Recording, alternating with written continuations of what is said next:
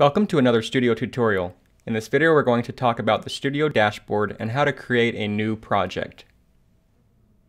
To create a new project, first log in and then you can click Create New Project.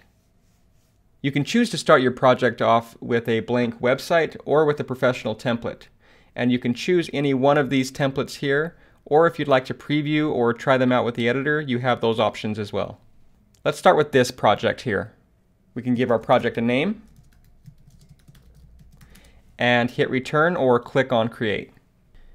There are two ways to access the project dashboard when you want to manage your project. And the first way is if you're already in the editor here, you can click on the project name here at the top and this will take you to the dashboard. Or if you're logged out, you can simply click login, and instead of creating a new project, we now have the option to jump right into the editor or jump into the dashboard right from logging in. So let's do that here. The first thing we can do in the dashboard is edit our project cover. And we already have a project cover uploaded here for the template, but if we ever want to change this, we can click on this camera icon and we can find what image we want to replace it with and just go ahead and save that. We can also delete any projects that we'd like by clicking on the studio icon on the top left, and we can navigate to the projects that we want to delete and just click this X icon to the top right of any project. Now Studio will ask if you want to confirm this, and you can confirm archiving this project, and you can always access that later in this Archived tab. Now there are other settings in the project dashboard. The first one is Live Preview, and this will let you create or deactivate a shareable live preview link.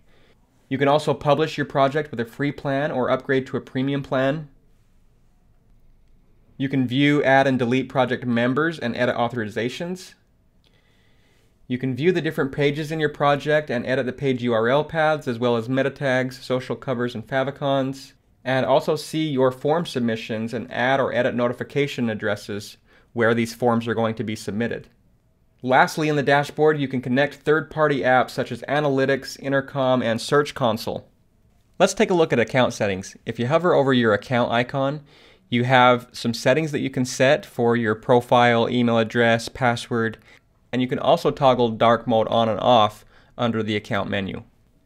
And that's a quick look at the dashboard, creating new projects, and finding your account settings.